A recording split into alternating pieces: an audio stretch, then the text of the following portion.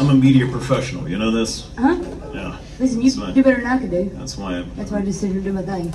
I can't do much, but what I can do, I will. Come up with a device that's full of bricked up.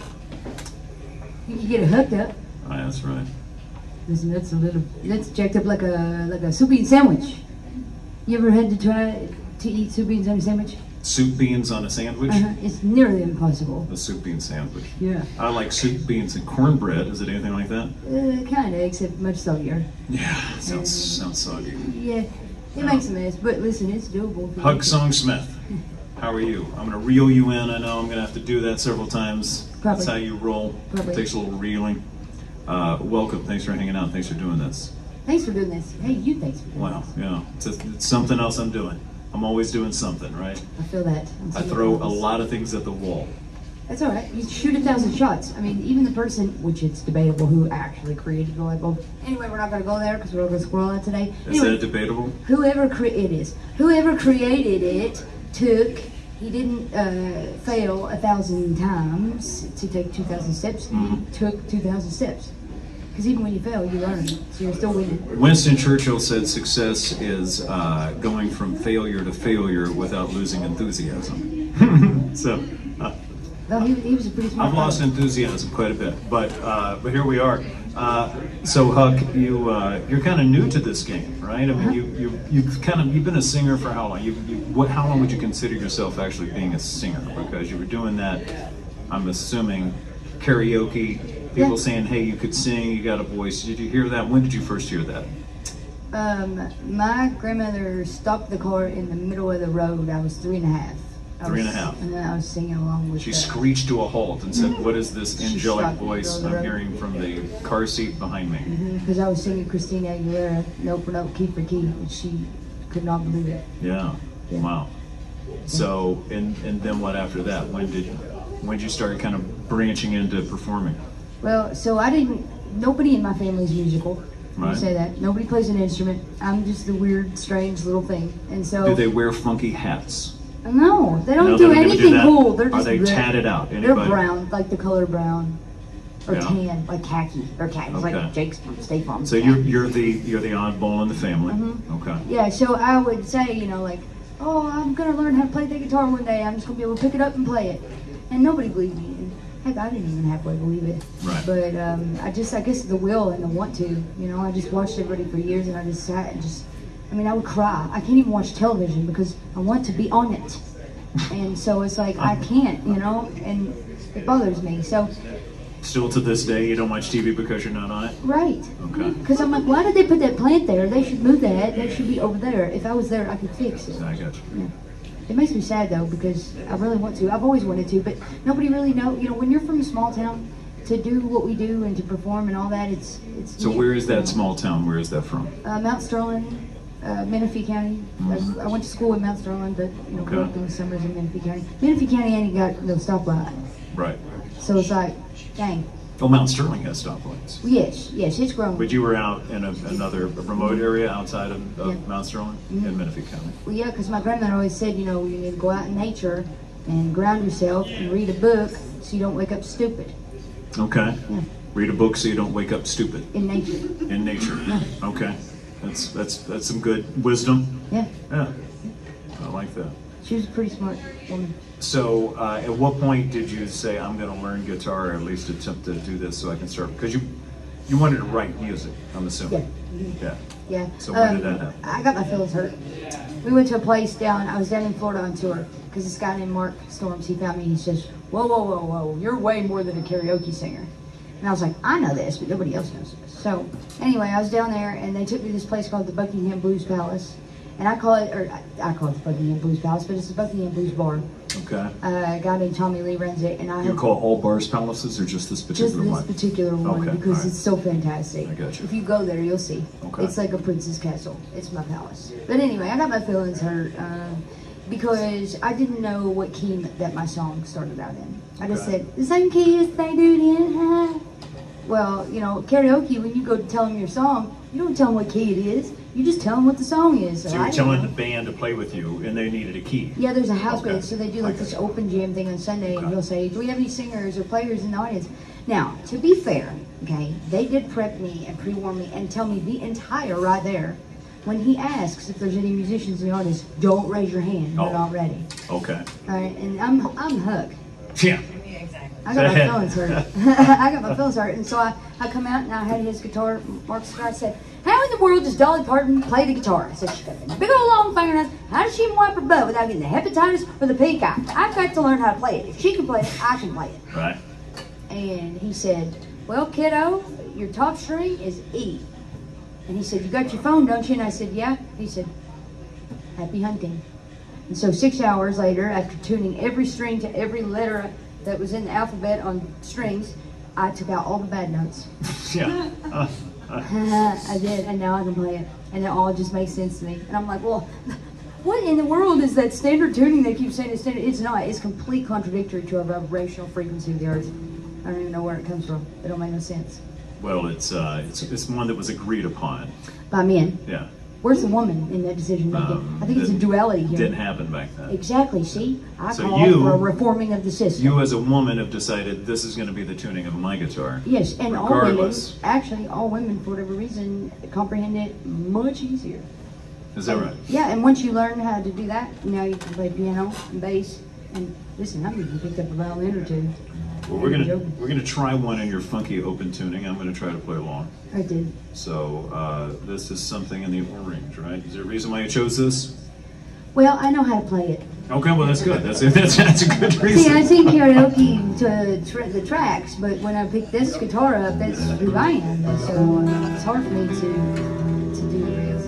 All right. All right, Ready when you are, Lois. you go. You kick it off. I'll follow you. Do 5, 20, 2, 9.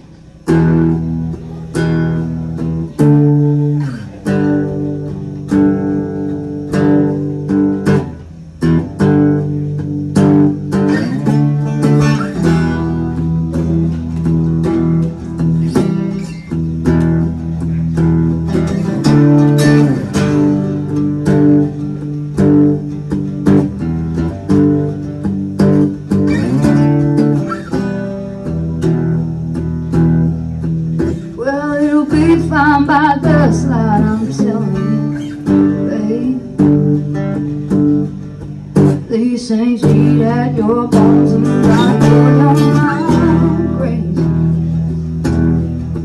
But when you place your head between my college jaw, oh, well, I don't know much comparison way. Well, I'm damned if I do, and I'm damned if I don't. Oh, but when I say I miss you, I know I won't. Well, I miss you in the mornings when I see the sign. There's something in the orange does me when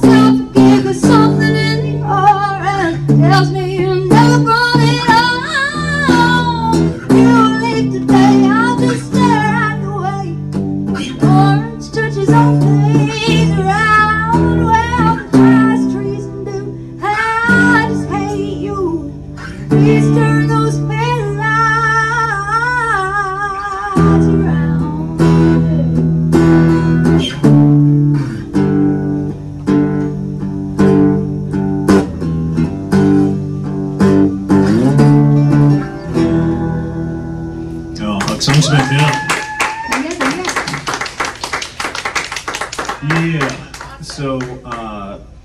So when did you? So you did the thing. You got embarrassed yourself at the band, or you got upset about it, whatever it was, and then you decided I'm going to learn how to play this thing. And Yeah. from that point, how soon was it that you started writing music? I picked up the guitar, and in 6 hours I could understand and read the music. I wrote my first song about 12 and a half hours after I learned how to play guitar. Okay. Do you still have that song in your repertoire? Yeah, but it's awful. Yeah. Nobody's gonna hear it. Okay. And then I did this thing where I did the rip off of a.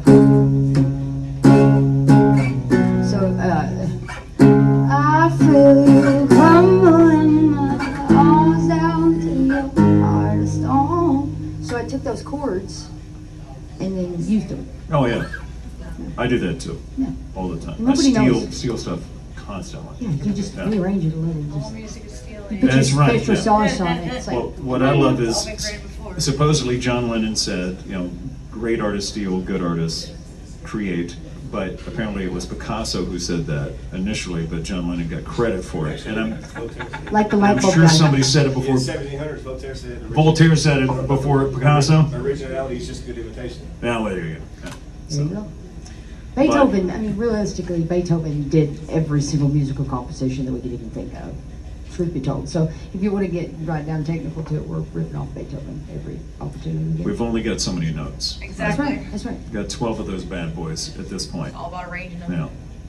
So then you started writing, and then at that point, how long ago was that? I mean, this is all pretty new. It's in the past few years, right? Yeah, 2021. 2021. In September of 2021 is when I left out.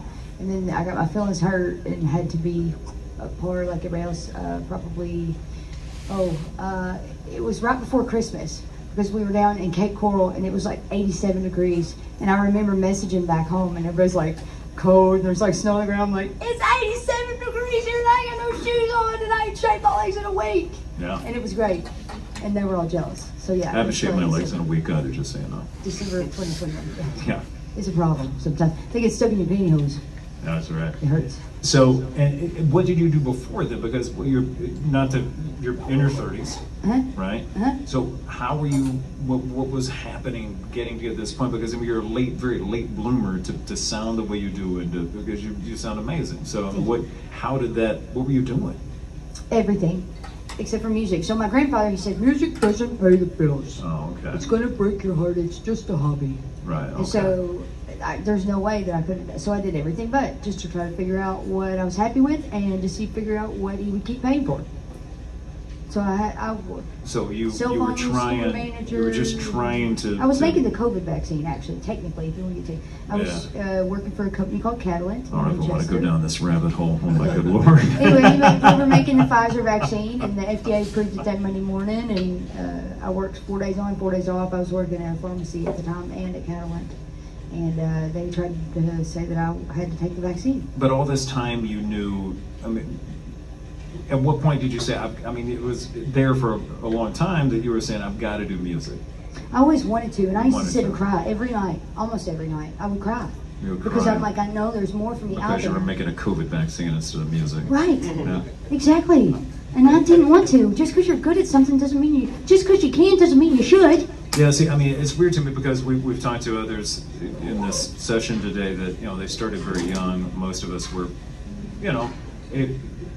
somewhere in our early teens, maybe before that. I mean, many of us, even before that we began our music education or interest and, started collecting instruments and playing things. And I can't, it's unfathomable to me to even think about you waiting that long. I would have gone crazy as a as an artist, as a musician. I Well, can't listen, believe it. when I got here in 2021, I didn't You realize. got here like when you were the delivered to music this scene. planet. I mean, like in the music scene with the music people, but it broke my freaking heart because I learned that day that nobody truly sounds like the radio. You mean when you saw somebody live? Yeah. Okay. Yeah. When you hear them like backstage and you meet these people, you're like, man, it's like you don't look like your Facebook photo. Yeah. You know, it's like, you don't sound like that in real life. That's why I do radio. I have a face for radio, so that's the idea, right? But it broke my heart because I had spent years, because your voice is an instrument. I don't care what people say. So I'd spent years honing in this instrument so that I could be up to par, so that I could just fit in with everybody. And then I get here and I'm like, whoa, I've done something that nobody else has done. So I just wanted to sing it. I just always wanted to sing it. Let somebody hear me sing it.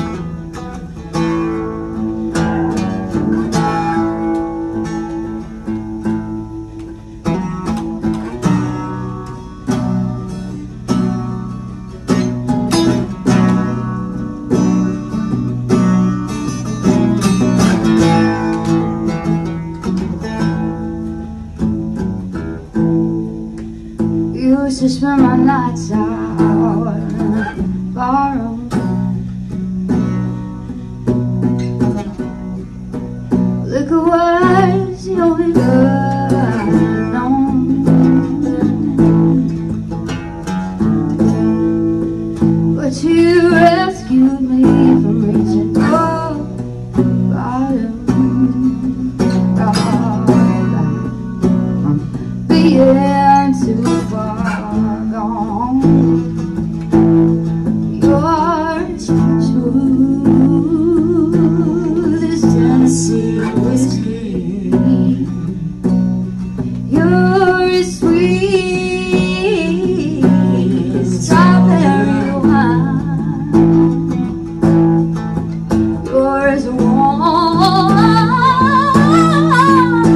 as a glass of brandy. Honey, I'll stay stoned on your love all the time.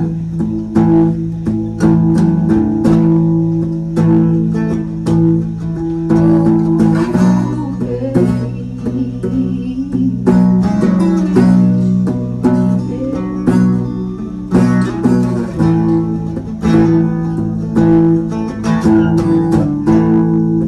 Used to look for love in all the same old places. Found the bottom of the bottle's always dry. You poured out your heart, I didn't waste it. 'Cause there's nothing like your love to give it.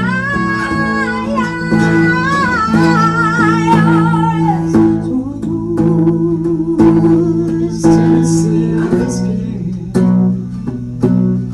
You're as sweet as strawberry wine. You're as warm as a glass of brandy. Honey, I'll stay stoned on your love all the time. Yeah. Ooh, yeah, baby.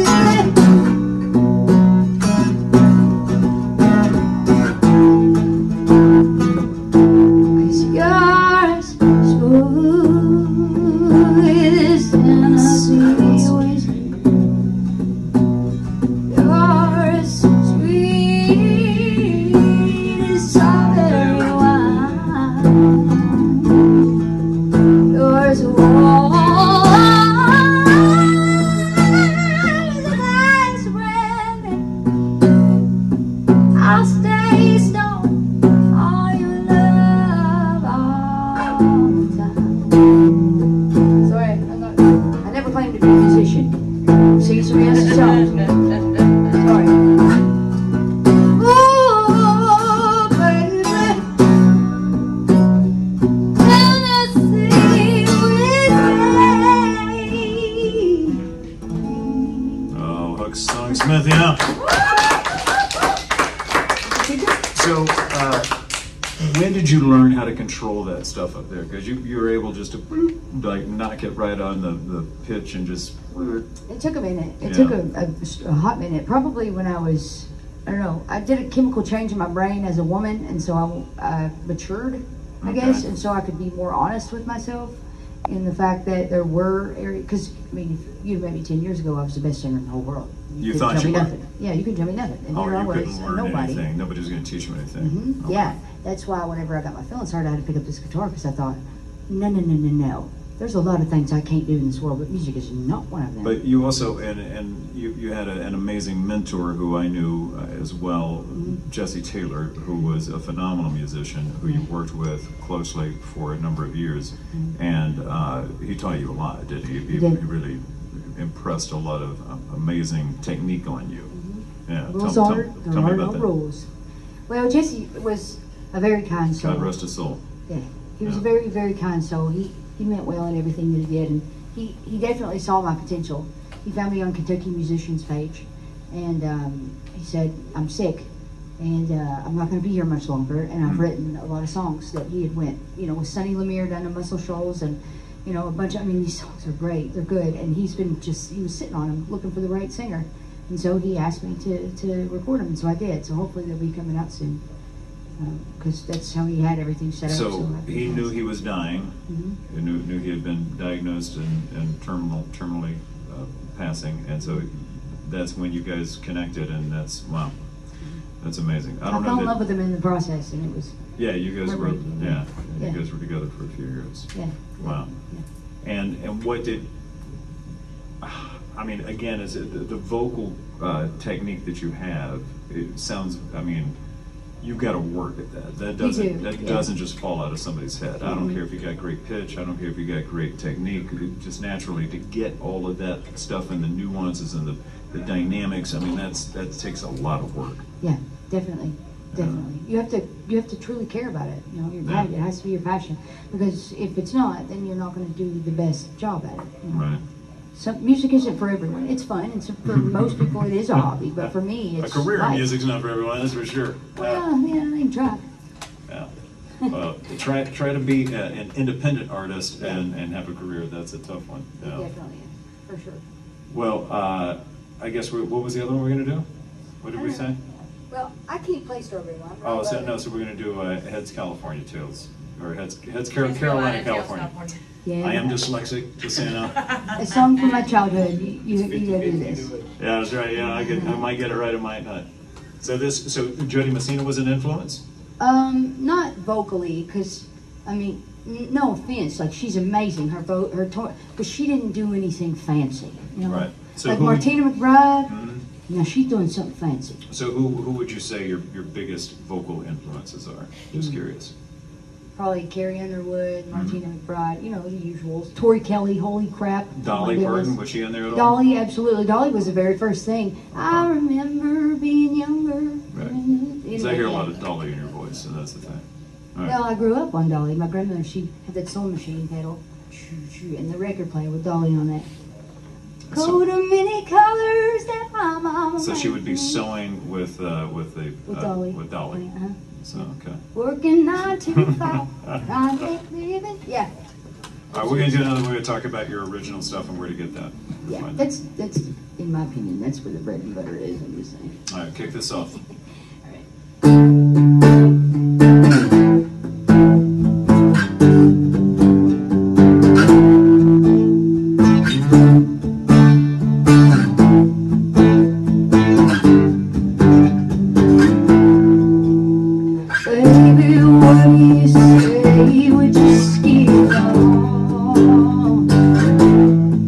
Leave this one horse town like two rebels without a cause.